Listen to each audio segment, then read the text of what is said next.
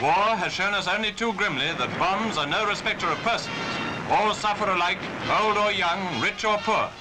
And the work of stretcher bearer or first aid party is a real man's job. Today, Britain is in urgent need of men stretcher bearers and first aid parties, and they are wanted immediately for training.